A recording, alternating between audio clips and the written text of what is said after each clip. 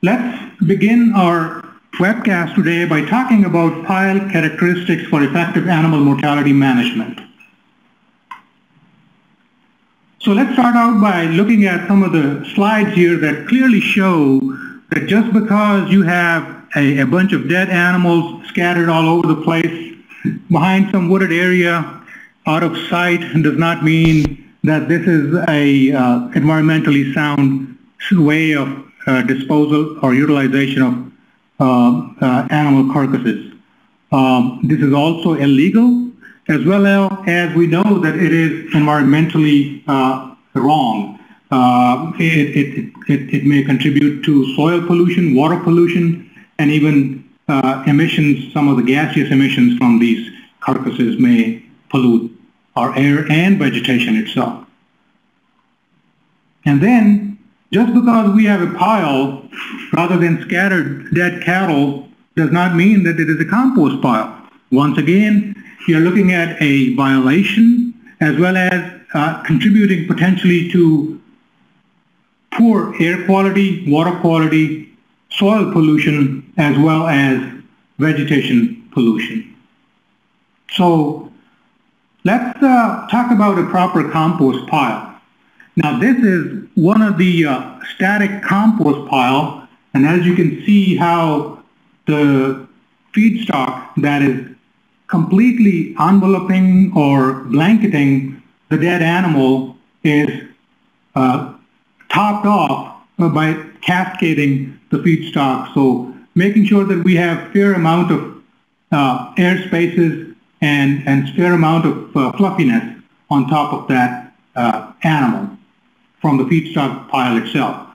So this is what a static pile would look like. And then if we have a series of those piles with several animals underneath, completely covered by the feedstock, that's where we will call those windrows, such as the ones shown on this slide, where we have 4 different windrows. Okay, so pile structure and composition. We know that a compost pile will be a mixture of 3 different things. It will be solids, there will be moisture, and then we'll have gases or air. Solids, as we know, will be of varying particle sizes, and they will have different geometry and different shapes. And then also, depending on what the feedstock is, there will be a varying chemical composition in terms of carbon, nitrogen, and some other macro and micronutrients. The voids may be filled with air only or gases. They may be filled completely with water, or they may be partially filled with water or air. What about the carcass itself? You're looking at a carcass that is relatively lower in carbon to nitrogen ratio as compared to the feedstock or the co-composting material that you're going to compost this animal, the carcass with. The porosity of that carcass, if it is completely intact, is going to be fairly low, and it will have fairly high amount of liquid or moisture still in it, depending upon the condition of that carcass. So what about the composting feedstock? We generally recommend that we have a composting feedstock which is obviously composed of plant and animal-based materials, having a carbon to nitrogen ratio of about 35. And then we may at times require or need some bulking agent, which is generally a plant-based material, and that bulking agent is primarily for the structural strength and bulking and drying of some of the wetter piles that we may face while we are doing this animal mortality composting. And then there are some instances where we want to make sure that there are no odors. There are minimum odors, I should say, and then we have drying material of some wetter piles, and that's where a biofilter or some carbon-rich plant-based material comes into play. So it will also shed moisture, and then by reducing odors, controlling odors, hopefully will also control the attraction of the predators to that pile. of course, shape and dimensions are important. A manageable height will be 5 to 7 feet or so. And then the top of that pile could be pointed in areas where you have excessive moisture. And it could be flat or even slightly concave in very dry climates where you may actually want to gather some moisture on top of that pile so that it can seep in and provide the much needed moisture to the microorganisms. And then when you look at the sides, they're generally sloped to shed the water again. So here's just a schematic or the cutout of a compost pile, and it shows various components that I just spoke of.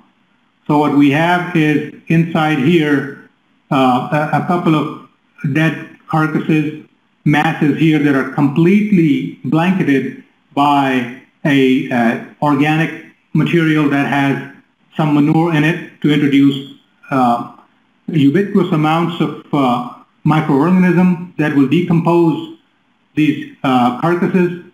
Then we also have a bulking agent, for example, wood chips, that would provide the structural stability to these carcasses that may be very heavy in some instances. And so that's where we may actually need a bulking agent that could just be plant-based or may have a mixture of plant-based and animal manure. And then, of course, another very important component of this pile will be a liner, and to create that impervious layer so we don't have any leachate or any other materials that may be harmful to the groundwater leaching out of the carcass and getting into the soil or the groundwater eventually. And of course, we are also looking at this biofilter that could be of sawdust or could be cotton gin trash, for example. Again, the idea is to reduce odors, and also if the pile is too wet, hopefully dry the outer surfaces of that pile. All right, so let's look at the effect of pile's physical properties. So the first thing that comes to mind will be the moisture of that pile or the water. Generally recommended to be between 50 and 60%. And why it is needed? Of course, we need this moisture so we can transport the nutrients in that pile, the carbon, the nitrogen, and other nutrients to the microbes. But what happens when you have excessive moisture in the pores, they reduce that oxygen diffusion and transfer, and then they can then inhibit or impede the aerobic composting activity, because these microbes do require the oxygen to be able to then do their job of biodegrading the mass. And then we also have some fibers or bulky materials such as wood shavings and straw that absorb more moisture but maintain the structure, as I mentioned, the bulking materials earlier. And then if we have materials that are sludge and grass clippings, they, under many instances, may actually compact or settle under the weight of larger carcasses, and they can further reduce the porosity of that pile. And we will discuss that in the next few slides. So just to give you an example of different feedstocks, if you look at the maximum recommended moisture content, you will see that theoretically if that is 100%, as you move from straw, wood, and rice hulls all the way down to some of the wet wastes, you have restrictions on as to how much really the maximum moisture content you can use, and that is again primarily due to the inherent physical properties of those feedstocks. So let me just give you one example here. This is a newly built dairy manure compost. So this line, on the left side you have the y-axis, the temperature, and on the x-axis you have the time. When you started out composting of this dairy manure at about 60% moisture, within hours you reached the temperatures of about 170 degrees and maintained those temperatures throughout the 6 days of observations. However, when you were starting out with a dairy manure compost at about 66% moisture, you could barely reach 130, 135 degrees in 3 days, and then they had to take the material out of the container, add some more dry material to bring the moisture content down to 61% for this feedstock, and then within hours we reached those higher temperatures that are desired, and they lasted for the next 3 or 4 days of the experiment. Let's look at the effect of pile physical properties in terms of the porosity and free airspace. We know that porosity is the volume of voids divided by the total volume of that pile, and then free airspace will be the gas volume divided by the total volume. And then of course there has to be a balance between total porosity and free airspace, and I'll discuss that in the next couple of slides. All right. So if you look at this new graph here, on the y-axis you have moisture content, and at the bottom x-axis you have the free airspace in percent. And I'm showing you several different graphs or linear lines of different potential co-composting materials. And you can see that as long as you are within this narrow range of 30 to 35% free airspace, you will hit the optimum moisture content for a given feedstock. And the second observation will be that there are certain feedstocks where we have little more freedom to go with a higher moisture content as a co-composting material. For example, mixed refuse, garbage. But compared to that, we may have to remain below 55% or so for some of the feedstocks such as sludge and garbage mix or beef feedlot manure. Here's another example of the effect of moisture content and free space on how the oxygen is being consumed by the microorganisms.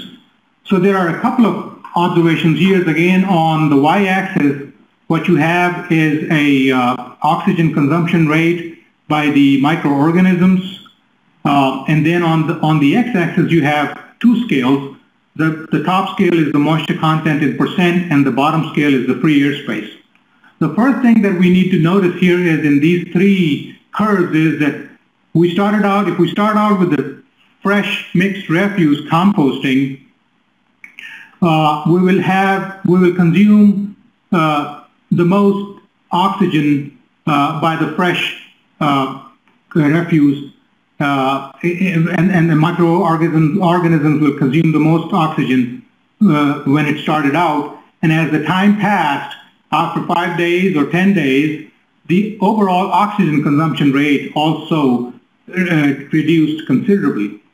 The second thing that is most important is that if you look at the optimum oxygen consumption rate, right about 90% or so in all cases, for example, here at the fresh mixed refuse, or all the way at the bottom at the 10-day-old mixed refuse, as long as we maintain the temperature of about 67%, we were able to consume about 90% of the oxygen. So that really emphasizes upon the importance of maintaining that free airspace in a compost pile.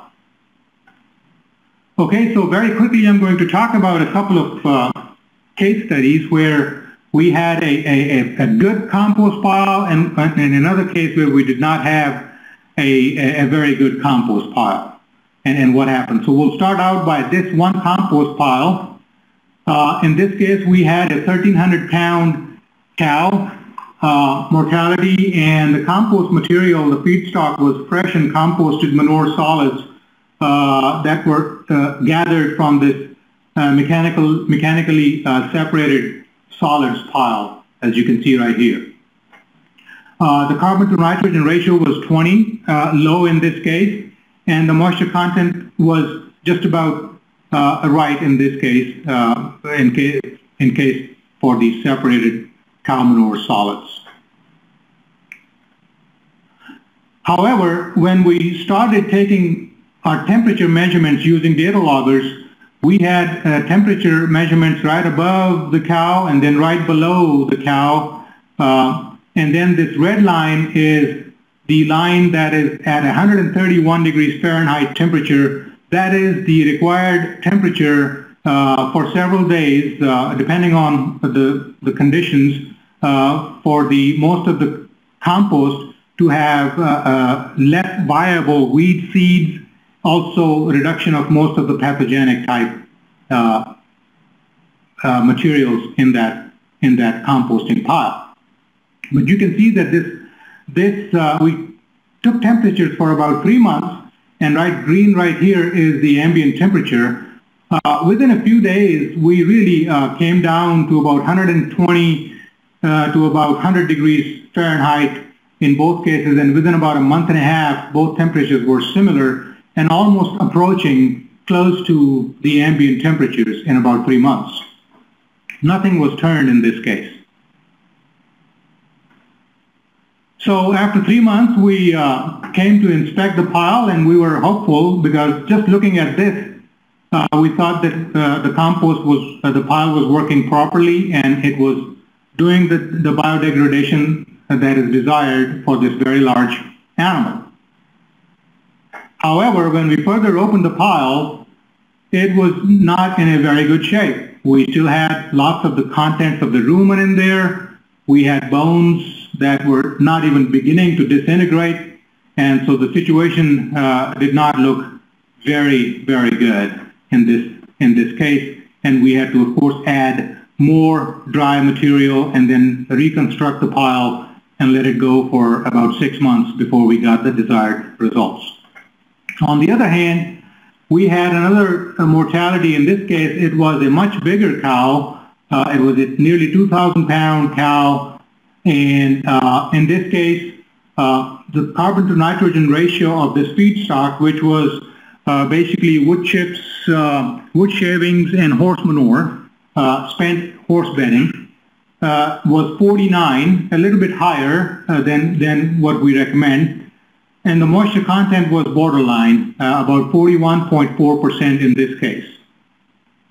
So we basically created a base of the substrate, which was about 18 inches average depth, and then we laid the cow on top, and then we completely covered it with the same spent horse bedding material.